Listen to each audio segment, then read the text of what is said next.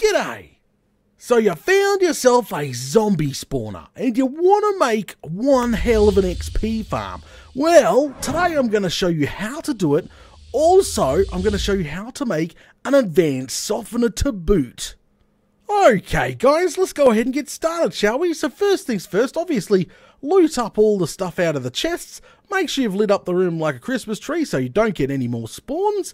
And then you could start construction. So what you want to do is we're going to build a 9x9 cube. That's right, we're going to carve out a nice 9x9 cube in this room. And how you do that is pretty simple. Is make sure you have a 4 gap. Literally a 4 gap in every direction, guys. Literally, I've got to carve that out. See, 4 gap up, down, side. It'll make a nice 9x9 cube, and then we can go ahead and continue from there.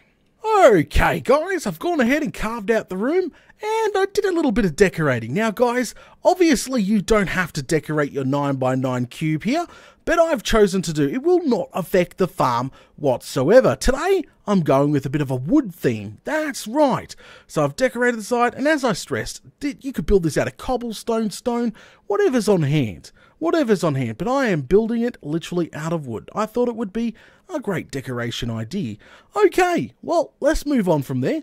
And make sure, remember, stressing, make sure you've still got torches, even on the floors, lit up like a Christmas tree, because this spawner will literally try to keep on spawning zombies if you don't do that.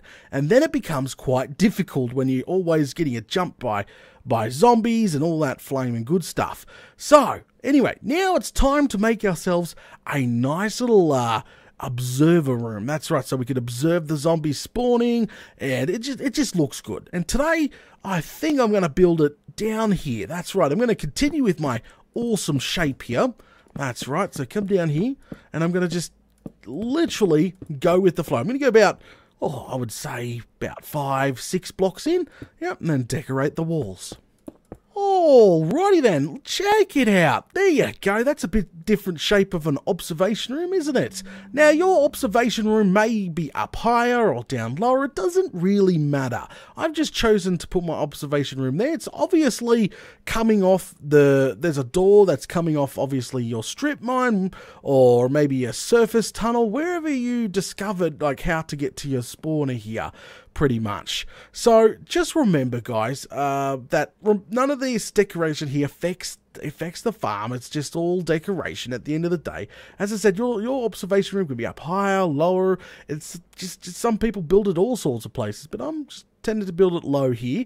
Now, guys, just remember, the torches or any light that is coming from the observation room must be kept at least 5 blocks away from the actual cube itself, because once we remove all the torches and the spawner starts to spawn, well, the observation room light will actually affect the spawn rate.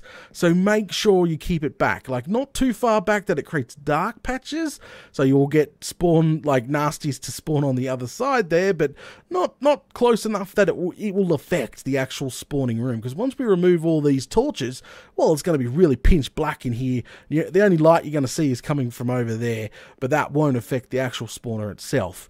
Anyway, let's continue.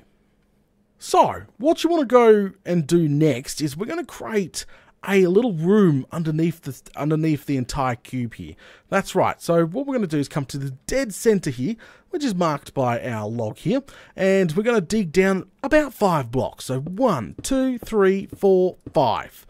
Yep, that seems about right. Actually, no, we're a bit close, aren't we? So let's go 6, 7, just to be safe. There you go. 7 blocks down from the spawner, and it's still spinning, which is great. So now what we want to do is create a nice little room. That's right, we're going to create a nice little room here. I would just say clear out this way. I'm going to go ahead. This way is sort of aimed towards the observation room, because I'm going to put a hatch in the observation room that goes down, a ladder goes down into this area. This is going to be the killing chamber. This is where we're going to get all the XP and build our advanced softener. That's right, we're going to do all that in here. So I'm going to connect those two together, but also I want to build a little bit of room back this way for our redstone. So what I'm going to do is probably clear about 5 blocks back as well. There you go. Yeah, about 5 blocks. We don't need a couple more blocks, but hey, let's just do about 5 blocks and I'll be happy with that. And we'll make it a little bit wider. Yep, so from the hole, make it a little bit wider. So this is going to be for our redstone. This is going to be for our advanced softener. So don't worry too much. I'll explain it all as we go along. So don't stress. You're like, oh no, redstone. Oh no, it's actually really simple, guys. It's actually really simple. So we're going to need a torch down here, aren't we? It's getting really dark. Yes. Let's put a couple of torches on the wall here and here. So I'll be right back. I'm going to go connect my observation room with this room here and do a little bit of decorating. There we go. That's right. Done and dusted. So obviously I haven't fully decorated the room like floor and ceiling yet because I figured if we have to move things, it's going to be easier that way. So I'll decorate later on. I did a little bit of decorating. I've chose to go for the basement here. I've gone with stone brick and logs. I figure because we're going to be playing with a bit of lava shortly, and water too, and some walls and all that good stuff, and a bit of redstone. So I figured, well, yeah, we'd better put some, bit more solid than wood in, just in case we might burn everything down. Anyway, got a nice space for redstone back here. Probably way too big, overkill. Just saying. But hey, I like a little bit of space, and then we got access. This little access hatch going up. How cool is this? So up we go. Yeah, look, and you've got the door that goes out of here. You got the observation room. Yeah, it's looking real good. Real good indeed. Okay, so let's go to the next step, shall we? So, let's build the actual killing chamber itself. So what we want to do, directly under the spawner here, we're going to go ahead and place a wall. That's right. See that wall? Yeah. And then behind the wall, we're going to build another wall. That's right. Sort of fill it all in. There you go. So it should be looking like that. Yes, the redstone is still going to go behind. And actually, this is exactly why I didn't fully decorate. So now I can literally dig a little tunnel that goes back here so we can install some redstone. Okay, so now we're going to turn it into like a, what would you call this? Almost like a U shape? That's right, see? It should be looking like that. And then we're going to go ahead and put on this block here, so 1, 2, 3 off the ground. We're going to remove that and we're going to put a dispenser in there. Yes, we're going to put a dispenser. And then we're going to go ahead and put a glass block here. And we're going to put a sign here. Hello, YouTube. Smiley face. There we go. Excellent. And that's for later on. I'll explain that later. But there you go. That's the actual killing chamber itself. And yes, you'll be able to one punch all these zombies and get all the XP. So it's going to be fantastic. That's why it's got an advanced softener, guys. It softens them up, brings them down to half a heart. You just punch them and they will die. It's fantastic. It's really good if you don't have, diamond swords with sweeping edge and all that crazy stuff. But there we go. Killing chamber is done. Okay, let's do some redstone. Now, what we're going to be building is obviously an advanced softener. What this actually does is reduce the health of the zombie down to half a heart. So you can literally just punch. Whoopsie. Didn't mean to punch the wall out there, but you can literally just one punch the zombie. It's fantastic. So we're going to need some water and some lava, but that's very shortly. We won't get into that just yet. Now, I'll take the redstone as slow as possible. It's not that much. It's actually not too hard. That's right. So let's go back here. We're back in this nice area that we've cleared out. And what we're going to go ahead and do is is at the back of this dispenser here, we want to make sure we get place a block back like that. And what we're doing is take an observer and we're going to place an observer on that block. Whoop, can I jump? Up, there we go. Excellent. So the face should be facing you. Okay? All we're trying to attempt here is to make a little clock. That's right. And I'll show you how in a second. So pretty much one below, we're going to go ahead and place a sticky piston. Okay? And then again, we're going to place another observer. So pretty much the two faces are going to be facing each other. And when they face each other, it creates a clock. That's pretty much it. This is literally a clock. I'll show you what I mean. We'll get out a redstone torch and place it down. Tick, tick, tick, tick, tick, tick, tick, tick. See? That's pretty much all it is. That's literally all it is. So I'm trying to explain little bits of pieces so you guys can understand the redstone, okay? Alright, so let's move on to the next bit. Button placement. Now, we need to make sure we have a wooden button of any of the types. That's right, stone will not work. It's due to the timing, because this clock here is going to be controlling how many pulses of lava and all that crazy stuff. It needs to be perfect. That's right. So make sure you have an oak or you know, some wooden button. And placement, oh, I'm gonna put mine there, like there. I think I'll widen this entire thing. Yeah, I'm going to put mine there, okay? So that means I need to clear out a couple of blocks back here. Yeah, like that. Yeah, just sort of clear out a couple blocks. Okay, so what I want to do is now I'm going to take some redstone. Yep, just got to get that redstone back out. And first things first, I'm going to directly connect... directly connect, obviously, this button here. I'm going to connect into the thing. There you go. So you press the button, tick, tick, tick, tick. So now all I want to do is extend that. See how it stayed up for only a short period of time? I want it to be up for another couple of seconds. So all I'm building now is literally a pulse extender. That's pretty much it. It's that straightforward. Now, pulse extender is usually quite easy.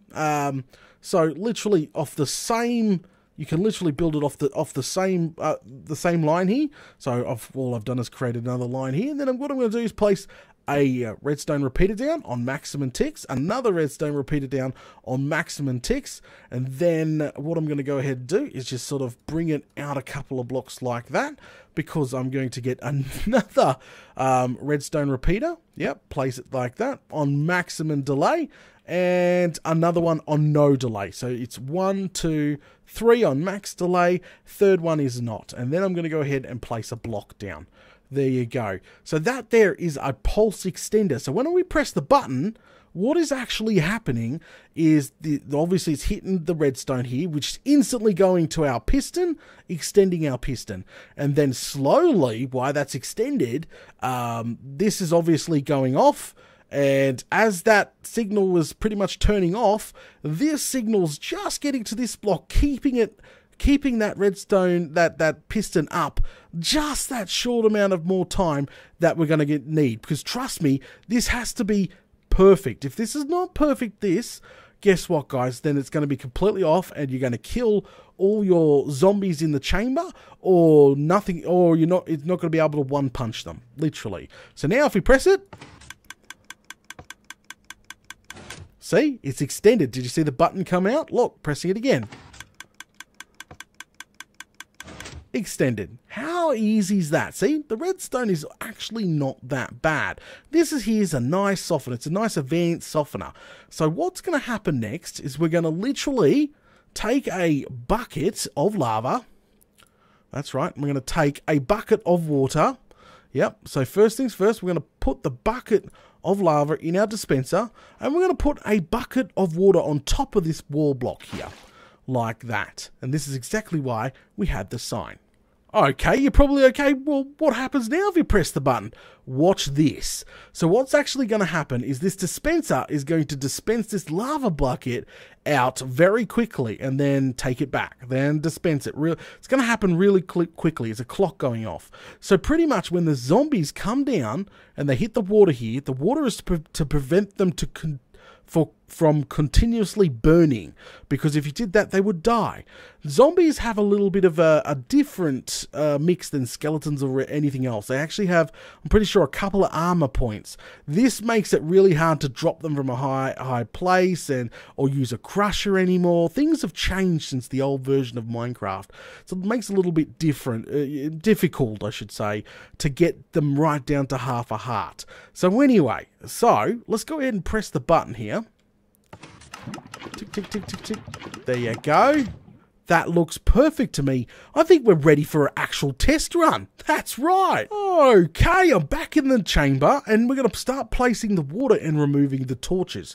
So let's start with the water. The water literally goes in every single corner. That's right, every single corner. Place a bucket of water.